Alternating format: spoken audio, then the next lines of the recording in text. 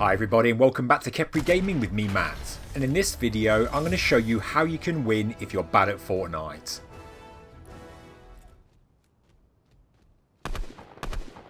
Now it might seem quite a misleading title, it might seem quite a strange one, because if you're bad at Fortnite then obviously you can't win, but actually anybody can win at Fortnite. You do need to have some practice in shooting and aiming, but anybody can win. And in the past 2 days I've had 10 wins, 27 in total for Season 4. And what you're looking at now are 6 wins that I had in one day. I had 8 games, I came second twice and I had 6 wins. So these are the highlights. I've not just relied on Dr. Doom's mythic weapons. Sometimes I have got a mythic weapon but it's not always important, as you can see here. But the advice in this video probably goes against everything you know. People will say land at Doom's domain, go after the mythic weapons. But what I'm saying is the opposite. Don't do any of that. If you're a great player and you can build really fast and you've got loads of experience, then this video is probably not for you. But if you're somebody that wants to get their first win, or somebody that can't compete with the amazing builders, the pro players, then hopefully the advice in this video can help you. So what I did when compiling my list of advice is that I followed it every single time in one day and got 6 wins and 2 second places. So if you're a noob, or somebody that just can't win, they can't compete with the pro players, this is my advice. So, number 1. Don't land in the populated places. Don't go to Doom's domain, the cities, the towns. Land somewhere that's quite secluded, somewhere that nobody ever goes. Everyone always looks for a landmark to land in, but what I found, if you land on the outskirts, on the outside of the island, every building's got at least one decent weapon. What I do, I land on the outside, I explore the area and then move into the circle. I'm just showing you on screen some places I have landed, and for example the beach is a great place to land. And the reason for that is fishing, and that leads me to my second key point. In Season 3 nobody went fishing, it was quite a pointless exercise. But this time fishing is the best thing you can do. Not only are the fish amazing, the hopper fish is incredible, there's the thermal fish to see through buildings, but the actual weapons you can get from fishing are the best. You can get purple assault rifles, you can get purple charged shotguns, you can get blue assault rifles, you can get a sniper rifle almost every time. All you've got to do is find a fishing rod and find the fishing spots. Fishing in the open sea or rivers will bring rubbish like tin cans, sometimes some ammo, some grey weapons. But look for the fishing spots, the circles where you see the fish, and you'll always get decent weapons. And what I'm showing you now is some examples. And here's another example. A great place to land is by the cooling towers at Steamy Stacks. There's fishing rods around this building. As you move around, get a boat maybe, find the fishing spots. And as you can see I've got a slurp jellyfish. They're pretty useful. But look at that, a blue assault rifle. Again, you get some really decent weapons, some really good weapons. The floppers are great as well, give you plenty of health. You get shield fish as well. So everyone's running around looking for medikits, bandages, when actually the fish do a much better job. Eating them's quick when you're on the go. And as you can see now I've got a blue assault rifle, a blue burst assault rifle, 2 shield fish and a blue jellyfish. Again, it's just worth spending plenty of time fishing before a game. Now I'll show you this example as well. Again, I'm landing at the same location. It's a really good location to go fishing, you can walk around the island. There's plenty of fishing spots, there's always a fishing rod here. And look, the first thing I've got is a purple burst assault rifle. A weapon that you can basically win the game with. Obviously what most people do is go straight into a city, a town, pick up some sort of green weapon, sometimes grey weapons, try and survive. You always lose some health, lose some shield. Well actually what you're trying to do is be prepared. And look at that, a purple sniper rifle. Now I've got a flopper fish, a purple burst assault rifle, a purple sniper rifle, and I've only just started fishing. There's so many fishing spots around. So the first key point was to land at a secluded location, the second one is go fishing. If you're a player that needs that extra help, getting prepared right at the start really does help. Getting the best weapons, the most health, the most shield, you can simply go fishing.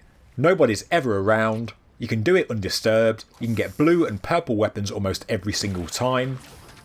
If you find a pro fishing rod, if you're lucky, then you can use that to get even better stuff. I'm just showing you this as an example of what you can actually get. I mean, look at that. Now, the hop flopper fish is the best. The hop flopper is amazing. Honestly, it's like a mythic weapon in itself. If you get through to the final 2, eating that fish can give you the win. And now I'll show you just how effective it is. I'm in the final 2, I've got a hop flopper, and no, I don't win this, but just look how difficult I make it for him. Look at the jumps, look how big the jumps are. Sadly in this clip I actually run out of bullets, so there's no hope for me. They had Dr. Doom's mythic weapons, but every jump that I did was huge. It's almost impossible to aim at. Now my third piece of advice is use a player that blends into the landscape. For example, I'm using She-Hulk. She's got green skin. The purple outfit also kind of blends in with roads and rocks. From afar she's quite hard to see. I mean, obviously you can see any player, but some players like the Silver Surfer will always stand out. Thor will also stand out. He's got this shiny cloak, sometimes he's got shiny hair, so what you want is somebody that can blend in with the landscape. My fourth tip is when you start, always look out for a slurp truck. If I am going for Doom's Domain right at the start, I always land here. All you've got to do is land next to the slurp truck, go into the truck, reverse, and you get covered in slurp and you get 100% shield. Now you've got the best possible start to a game. All you've got to do now is look for weapons.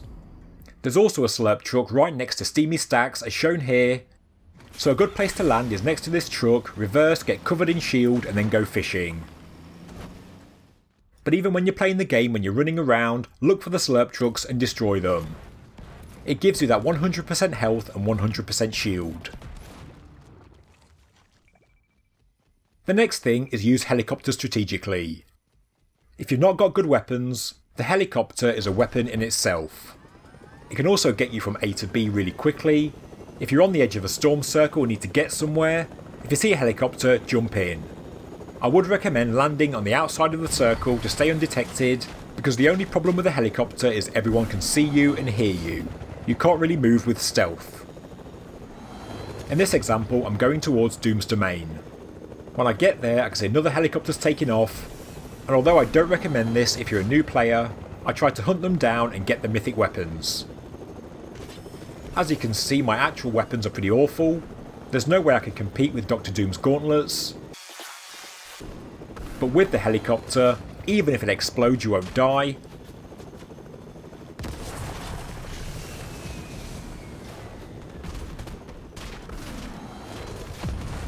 Look at that, I lost my shield.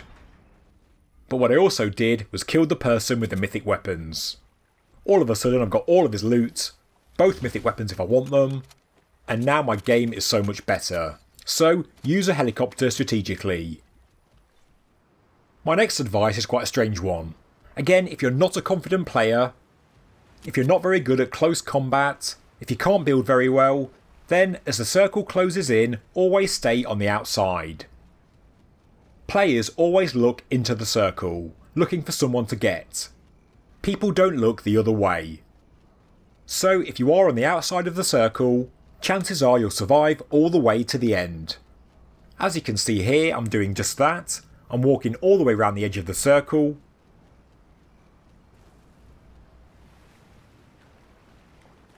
Nobody can see me.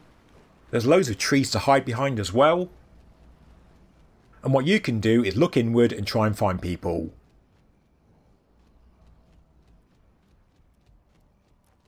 And there you can see, I can see someone. I decided not to go after them, I decided not to shoot them. I didn't want to bring any attention to myself. The whole plan for me was to get right to the end. And although I have had games where I've had 10, 11, 12 kills, some games I can get 1 or 2 kills only and still win. And I can do that by following the advice in this video. And here's another example doing the same again. You can see the map in the top right hand corner. I'm just circling the outside of the circle. Instead of walking directly into the new storm circle, go around the edges and get into it that way. That's the best way to be undetected. And every clip in this video has ended with me winning the game. So if you're not a very good player, the advice does work. My next piece of advice is about Doom's Domain. Okay, we all want mythic weapons, we all want some fun, we all want excitement, but I would advise going into Doom's Domain later. Don't go in right at the start, there's so many players there, everyone's competing, everyone's fighting, and 9 times out of 10 you will probably die. So, pick up the weapons that people have left, there's always decent things hanging around.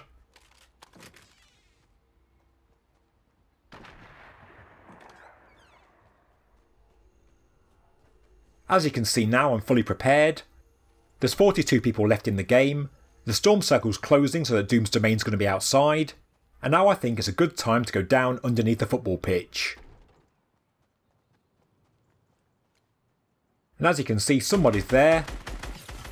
I've got the high ground. I can try and take them out. Chances are they've got the mythic weapons. And it's easier to kill a player halfway through the game than it is Dr. Doom right at the start with a green shotgun. There's no point even trying.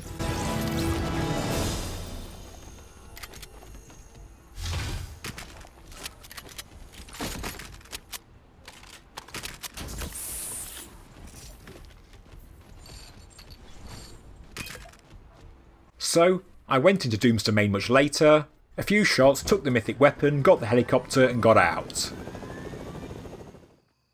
And again, I've gone into Doom's Domain much later, there's not many people left in the game.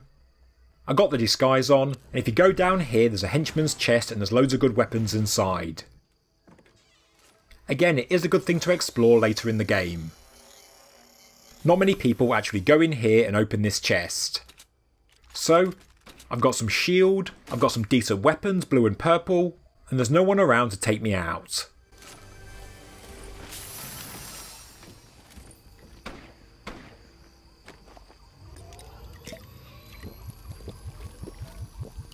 Everybody's already been here, most people have left or died, and now I can go down under the football pitch and go into the vault.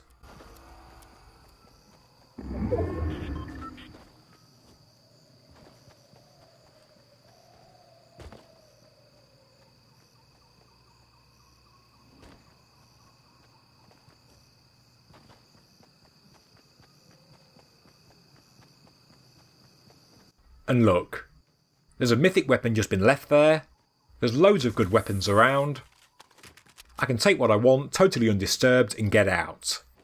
And that's exactly what I did.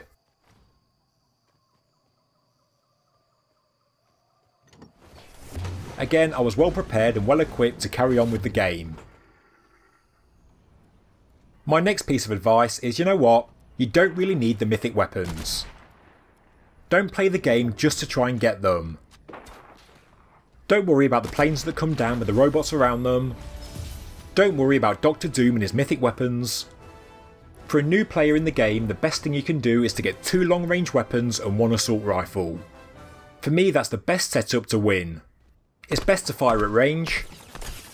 If you've got good long range weapons, you can always get some kills. Sometimes they get the win. And if you've also got an assault rifle, they're good at short distance and long, so that gives you a good chance to get a win. And as you can see here, I'm showing you my wins again. Of course, mythic weapons do help. If you see one lying around, do pick them up. If you kill someone that drops them, pick them up. The surfboard, for example, the one that flies, that's incredible. This ball that rolls along the ground can restore your health. And obviously Dr. Doom's gauntlets are very powerful, and they can give you a jump boost. But I would say go for 2 long range weapons and 1 short range. And here you can see exactly what I mean. 1 sniper shot, 1 kill. Another sniper shot, another kill. An assault rifle, another kill.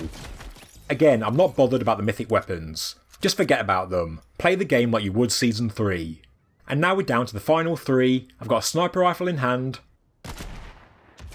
I took that person out with a 200 meter ludicrous shot, and now there's just me and 1 person left. And that brings me to the next piece of advice. Don't build unless you have to. If you're not very good at building, if you're slow, don't bother. Trees, rocks and buildings give you plenty of cover. If you build, you draw attention to yourself. For example, that player was building that big construction, I could see exactly where he was. And if I've got my long range weapons, I can take him out. When you're building very slow, everyone can see you and it doesn't help you, so don't bother. The next piece of advice is to be tactical. Here I'm trying to shoot somebody. I'm missing every time, my aiming's really bad. And instead of keep going, keep trying to get them and chasing them down, you know what, let that one go. Don't try and get every single person every time, you don't need to. Sometimes you've got to choose. Do you want a high kill count or do you want to win? For me, I prefer to get the win. Nothing worse than getting a high kill count and coming third. I'd rather get a low kill count and come first. So what I've done now, I'm not chasing him down, I'm just hanging back, waiting for the circle to close. I'm using stealth tactics, I'm hiding under the lorry. And then I'll wait for the storm to close and from there I can go in. Now the storm's closed, we're going that way.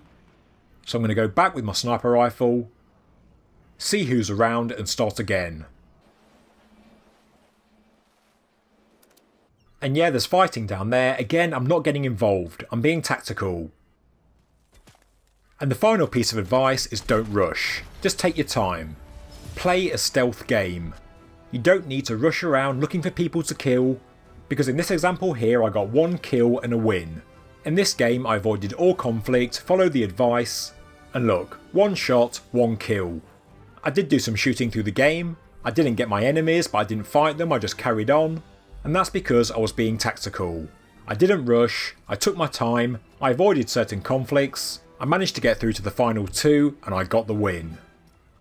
So, I hope you found this video useful. Follow the tips in this video and you might just get your first win in Fortnite Season 4. Even the bad players can get a win. And I'm the perfect example. I'm not the greatest player, but in just over a week I've had 27 wins in Season 4. And I'm sure you can as well. Thank you for watching this video from Kepri Gaming. Please subscribe to the channel, like the video, and please leave a comment below. Thank you for watching and more videos are coming soon.